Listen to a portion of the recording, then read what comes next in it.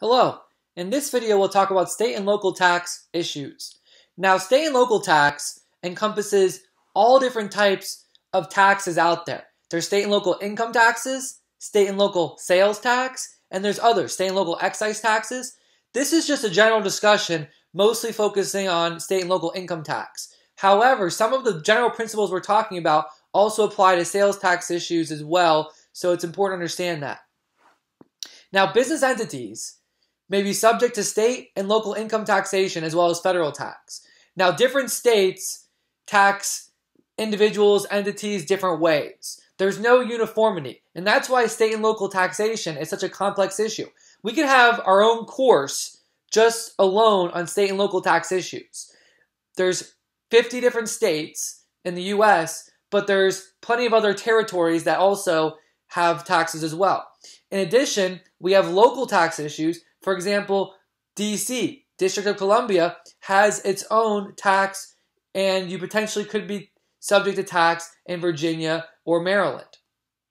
And then various cities like New York, Philadelphia have their own city taxes. So it's important to understand, and they all tax different groups, possibly personal taxation on individuals, possibly taxation on various types of entities. We'll talk about some of those general concepts. Now, all business entities pay property tax and other local taxes, sales taxes. Again, the income tax issue is where some states, they differ. States, counties, and municipalities may impose income taxation on business earnings, even the earnings of sole proprietorships, partnerships, and S corporations. So the idea is that you've learned in previous discussion that sole proprietorships, partnerships, S corporations are flow-through entities. At some state levels, there's actually a taxation on those entities, so it's just like double taxation of a C corporation. You have a tax at the entity level for an S corporation or LLC or partnership, and you have a tax at the level of the individual. So double taxation, it's possible at the state level for some entities other than C corporations. Very interesting. Now, some states don't even honor the subchapter S election. They just treat all corporations the same, whether you're C or S. Remember that when we talk about S corporations, that was a federal election. Now, most states do honor S corporations, but some don't.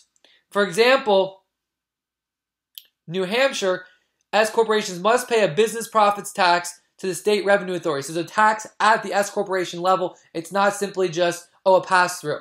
So partnerships and sole proprietorships in some states might not have to pay tax, but an S corporation might, because that state might not recognize S corporations as distinct from C corporations. So you see how this can all plays together?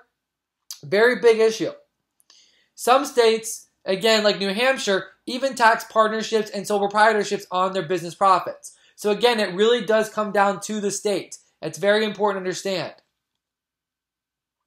Now, if you're taking the CPA exam, or you're taking some general uniform exam that's dealing with state and local tax issues, you're very likely not going to have to know specific states and the types of taxation with respect to all 50 states. You're just going to have to know more general concepts. Now, I'm specifically talking about Florida because I'm doing the video in Florida just to give you a perspective. But if you're watching this in another state, I strongly recommend watching or looking at your own state and seeing how the state taxes various individuals and entities. So Florida does not impose a personal tax, nor does it impose a tax on S corporations or partnerships. But it does impose a tax on C corporations that do business in the state of Florida, including out-of-state C corporations. Now, the rate has changed over the years, so please look that up. Florida also has special tax credits that allow it to offset against state income tax liability, and some of these credits are different than what the federal tax, what they allow. There might be credits for certain industries like the film industry. That was a credit that Florida had for a long time that's potentially going to be repealed, but that's an example of certain incentives. We want to encourage, the film industry to come from, let's say, California, where it's major, to go to Florida to do more. Other states have similar. There's been a lot of filming lately in New Orleans And there's various incentives to do this. So again, just like we have incentives in our own federal tax code, there's also state tax incentives as well. So state and local income taxes paid by business entities are deductible in computing the federal income tax. Almost all states, when you're computing your state income tax, allow you to deduct the federal taxes paid. The idea is that, okay, in federal tax, when you're calculating your federal taxes, you can't deduct your federal taxes paid, but when you're calculating your state tax, you can, because that would be unfair to have you be taxed twice on that item. The tax deduction is usually for the actual cash amount that is paid, not the amount that's accrued. Okay? The actual cash amount paid. So let's take a simple example. Let's say that RST Corporation is an accrual method C corporation. In year one, it has taxable income of $200,000 in its U.S. Form 1120, so on the federal tax form for C corporations, and all of it's from Florida operations. All they do business is in Florida. Before considering state income taxes, it's $200,000. Now, RST makes estimated payments of $3,000 to Florida during the year. That's $3,000 it pays for its taxes, and that's the only tax payment it makes during that year. In March of year two, when it files the Florida year, the 1120 for year one, it pays an additional $5,000 for year one, but it pays it in year two. So what's the taxable income in its federal tax return for year one? The amount that can be deducted on the federal tax return that's filed in year two for year one is the amount of cash actually paid in year one. So the $3,000 is what actually can be deducted. So we take the $200,000 taxable income minus the $3,000 of state and local taxes paid. So if you go back to the previous slide, notice I said that it's $200,000 before considering any deductions for state income taxes. So we can deduct $3,000. It's the amount that was paid, not the amount that was accrued. Okay? It's the amount paid in year one, not the amount accrued. That's very important to understand. So the $5,000 additional tax in from year one that's paid in year two, that's going to be deducted in year two.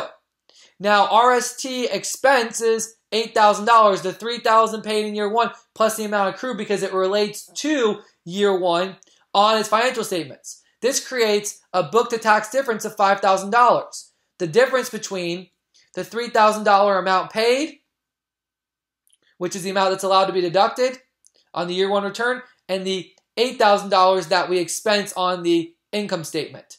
This creates a book-to-tax difference, and this is an example of what we mean by book-to-tax differences. So on the financial statements and on the 1120, we report a book-to-tax difference for the year of $5,000. See that? Very important.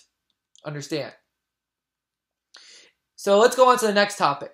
So in computing taxable income for state tax purposes, a company starts with federal taxable income and adjusts for various items. So every state, when you're calculating taxes for that state, you start with your federal taxable income and you make adjustments, adding and subtracting things out and back in. And that's how each state, and whether something adjusts up or down or whether there's any adjustment for a respective item depends on the state. But this is why almost all states require a tax return to be filed at least a month after the federal tax return is filed. So if you're an individual and you have to file your taxes on April 15th, most states tend to be due a month after May 15th, but you'll see some variety. Some states require maybe May 1st, May 30th, June 30th, but almost always you're going to see it's due after because you have to start, the starting point is the federal income tax calculated on the 1040 or the 1120 or the 1065 for the year, and we make adjustments. So you need some time to adjust. So if you work in an accounting firm and you do taxes, and that's what you do, the company you're doing the 1120 or the 1065 for, you're going to also have to likely do state tax returns as well. And when you have busy season, the busy season doesn't end until the state taxes are filed as well because you're doing those federal income tax returns, but then you have to do the state tax returns after that if the company does business in many states, and that could take a long time. It's obviously a timing issue because you have to make sure that you get your federal tax return filed first, and then a month later comes, you have to have the state tax returns filed. Now, if you get an extension for federal tax purposes, usually there's a corresponding 6-month extension that's allowed for state income tax purposes as well, so it goes hand in hand. Now, all states are different, as I mentioned. They all have different laws. So this is why, again, SALT, state and local taxation, can be its own topic.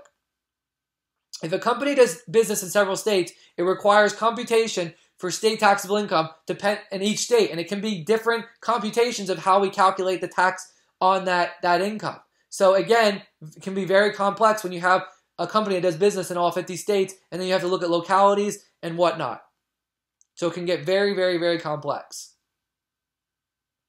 So for purposes of this discussion, just assume that the only thing we're going to add back, we're going to do an example, is with respect to calculating the state income. So we're going to add back the federal taxable income and any deduction. I'm sorry, the only thing we're going to add back to federal taxable income is the deduction for state income taxes. That's something you see that's common among all the states, is that you have to add back the state income taxes that were deducted on the federal tax return. That's pretty much across the board.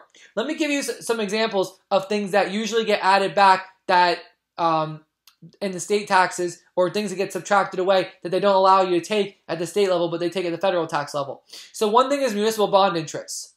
A lot of states don't allow you to take a deduction, a exclusion for municipal bond interest that doesn't relate to its respective state. So if you're looking at calculating state income tax for, let's say, the state of Florida and you're a corporation, and for the federal purposes, you got a municipal bond interest that you excluded for the state of Georgia, you have to add back that Georgia municipal bond interest in the state of Florida. Because the idea is that Florida only wants you to encourage you to do it in its state. See that? So it's, again, an incentive. Other examples include Section 179 depreciation. There's usually add backs to that, or bonus depreciation, because some states like to encourage more small business growth over just all businesses. So that's an example where small businesses are preferred for certain states. And things like that. They're added or subtracted. There might be something where you get that's not even in the federal tax system that you get a deduction for at the state level. So very important. And again, it depends on the state. So if we're just adding back the state income taxes deducted, what we do is we start with the federal taxable income that we calculate. Let's say if we're doing a corporation on the 1120, we add back the state income taxes that were deducted, because again, we're not going to be allowed to do that on almost all the states. And then that creates state taxable income, which is going to be more. Again, there's going to be other adjustments here, but this is just to show you one example. We add it back. We could be subtracting things, adding things, right? Adding back the municipal bond interest for states that are not from the state of Florida. If we're looking at Florida, they're Georgia and whatnot. Those are some examples. So it's important to keep track of all the items. Now, state taxable income must be apportioned among the states. If a company has $100 million of business among all 50 states, you have to determine, okay, well, how do we apportion that income for each state? Because it's not fair to tax the whole income in the state of Florida, or income that's in Georgia in the state of Florida. You should only be looking at the income from the state of Florida. That's the idea. So let's take an example. If an entity has taxable income of $100,000 total, $60,000 might be a portion of Florida and $40,000 might be a portion of Georgia. If that's the case and we're looking at Florida, we need to make sure we're only isolating that $60,000 with respect to calculating tax. Now you might be asking, well, how do we know whether a specific entity has to pay tax in a state? It's all about the concept of nexus, or having some type of connection that obliges a company to have to pay tax. It's all about nexus, connection. Nexus is a legal concept, and it differs by each state. Some states have broader nexus, and other states have more limited nexus. But one thing to understand is that there's through the Constitution and through Supreme Court cases, there's a constitutional idea of nexus through personal jurisdiction. A case called Pennoyer, which deals with minimum contacts. Whether a entity has enough minimum contacts to have a connection with the state so that it has to be taxed. So it's possible that even though you have some type of general business done in a state, you might not have to pay tax in that state because it doesn't rise to the level of minimum contacts. Very important to understand. That's what nexus is all about. So generally, nexus does require some type of physical presence in the state. office employees, sales agents. But you might be asking, well, what about like the internet? What if you do internet business in a state, but you don't have any offices, employees, sales agents, any type of physical presence? Well, internet brings up a huge issue, and companies like Amazon, they've created a new set of law or a new set or separate set of law when it comes to nexus. And there's actually separate guidance out there when it comes to internet and what rises to the level of minimum contacts. And there's actually various cases going either before the Supreme Court or have gone before the Supreme Court that deal with this issue. So please take a look at that. Some states are claiming nexus exists simply if a resident can access the company's website in their homes and order products online. This is a very broad view of nexus, just simply because somebody in a state can actually access a company and they're in that state. That's an example of a very broad view. And some states have gone to that level. Again, you have to look at the Supreme Court, though, if they have any limitations on that. So apportioning state taxable income among the states where business activity takes place is a complicated procedure because each state has its own law about how to do this. So you're seeing a general theme that we have to look at every state, every locality. Most apportionment is done through a three-factor approach: relative sales in each state, property owned in each state, and the amount of employees in each state. And various states will have different factors on each. Some states might only look at one or two of these items, but most states look at all three, but again, they have different weighted factors. Now, within a state, you can have different industries that have different weighting factors. So, we can do 1/3, 1/3, 1/3. 1/3 for relative sales, 1/3 for property in the state, and 1/3 for the employees. That's 1/3, 1/3, 1/3. A lot of them focus more, though, on one item over another. And again, depending on the industry you're in the state, you can have a different weighting factor. All things you have to consider. It'd be hard for example, the CPA exam to test you on a respective state, because what if you're not in that state and the CPA is, again, a national exam? So that's just an example of just understanding the general concepts. That relative sales, property, and in the state, and employees in the state, how those are important factors. So let's look at another example. Let's assume that ABC is a corporation, and they have $1 million of federal taxable income in a year one, before considering state income taxes. ABC does business in Colorado and New Mexico, but only has nexus in Colorado under the definitions of nexus for Colorado and New Mexico. ABC has the following breakdown of sales or income in each state. It's been apportioned. So let's assume that it's been apportioned. I'm not going to go through how we apportion. Again, we use the factors and whatnot, and what we come down to is $900,000 of the million is apportioned in Colorado, and then $1 million is apportioned in, $100,000 is apportioned in New Mexico. So $900,000 plus $100,000 is $1 million. Now, one thing I want to note is that in this example, what you see is that in the two states, the amounts equal the total amount. Okay? It's possible that in some states, you don't have it equaling $1 million total because of each state is going to compute it differently. So in each state, yes, it will equal out to $1 million, but that doesn't say that you'll be taxed on all $1 million in all the states, because different weighting in each state. So let me just summarize that one more time. In each state, yes, when you go through the apportionment, it's going to go through each state on that state's own return, and it will equal $1 million. So this is the apportionment in the state of Colorado. But what I'm saying is that in another state, for example, New Mexico, it might not, because they have different factors, you might not have a $900,000 and $100,000 in that state. Now, you wouldn't be calculating in New Mexico anyways because there's no nexus. But if there was nexus, let's say, it might be $200,000 in New Mexico, $800,000 in Colorado. So it's possible that if we were taxed in multiple states here, let's say we were taxed in both Colorado and New Mexico, it's possible that in Colorado, the company would be taxed on $900,000, and in New Mexico, the company would be taxed on $200,000, which actually equals $1.1 million. Interesting case. Usually what you see, though, is the opposite happening, where not all $1 million would be taxable. So maybe it's $900,000 in Colorado, and then when you look at New Mexico, it'd be $70,000, so it'd be $970,000 actually taxable with respect to that item. Again, because the weighting is different. So see how that works? Very important to understand. So ABC has made estimated tax payments of $50,000 to Colorado for year one. All right? it paid an additional $20,000 of year 1 and year 2. Again, we can only take into account the $50,000 paid, right, not accrued, only $50,000 paid in year 1. On its financial statements, though, it took all $70,000 because it does the accrual method. So 50 plus 20 is 70. Based on this information, what's its federal taxable income? It's going to be the $1 million total minus the $50,000 that it pays of state and local tax in Colorado. Based, again, because there's nexus in the state of Colorado. There's no nexus in New Mexico, so no tax has to be paid in New Mexico. So we're saying that $50,000 results. So there's going to be $950,000 of federal taxable income going back to when we look at our example 1 that we did earlier. How do you do this when you have multiple states? $950. We don't care about New Mexico. We only care about the amount paid in Colorado. And that's taking into account the apportionment. So there's a book-to-tax difference of $20,000.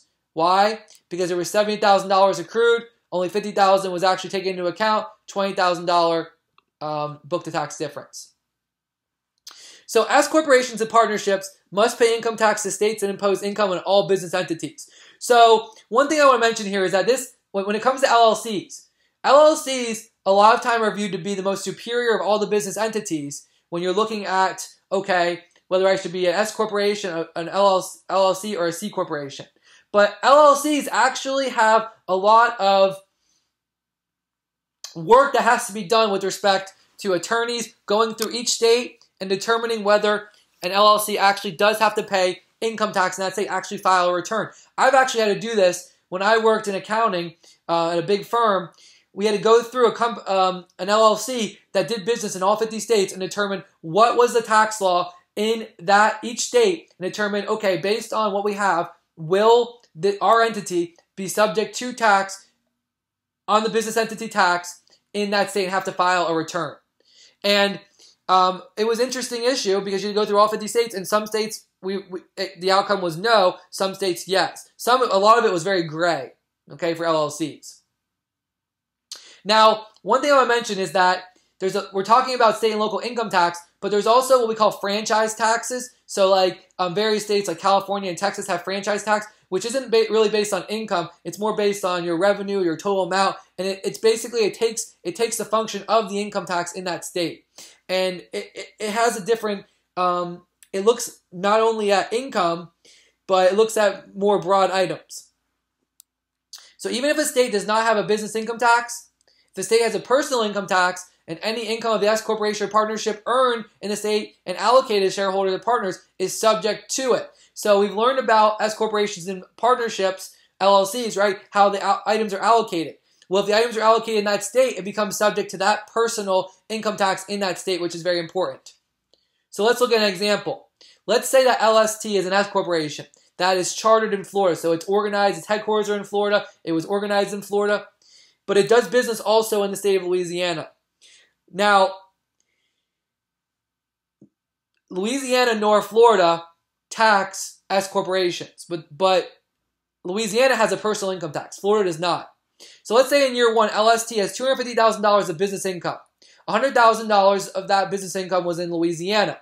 So $150,000 was in Florida, $100,000 was in Louisiana, let's say. Melanie is the sole shareholder of LST, so there's only one shareholder. She is a Florida resident. How much of the business income is subject to the Louisiana state personal income tax? So even though she's a Florida resident, she's viewed as doing business in the state of Louisiana and subject to the personal income tax in the state of Louisiana. Well, how do you say that? Because the business does, because LST does business in the state of Louisiana and it has nexus, right? So it would have to file a return, but for the fact that there's no S corporation tax in Louisiana. However, when it's allocated, the Louisiana portion, the $100,000 is allocated to Melanie. She now has allocation of income flowing to her, which creates income in the state. So that nexus there gets her, and now she's taxed at the personal level in Louisiana. See how that works? Very interesting. So how does this all play out? All $100,000 will be taxable to her in Louisiana. So again, the question was how much must Melanie pay in terms of her state personal income tax in Louisiana? Even though she's a Florida resident, $100,000. The whole amount that's allocated to the business, that's allocated to her as a sole shareholder, flows to her and again is subject to that. Now Melanie's going to report $250,000 on her US 1040. It all allocates out to her, right? Because she's the sole shareholder, but she's going to have to file a Louisiana state income tax return, even though she's a Florida resident, which has no personal income tax. She has to file a Louisiana state income tax return for $100,000. Now, whatever state income tax that Melanie pays to Louisiana is deductible on her Form 1040 for the year, which, again, she has to report $250,000. So very interesting. So this is just showing you some very general discussion issues of state and local taxes, and really I focused on income taxes.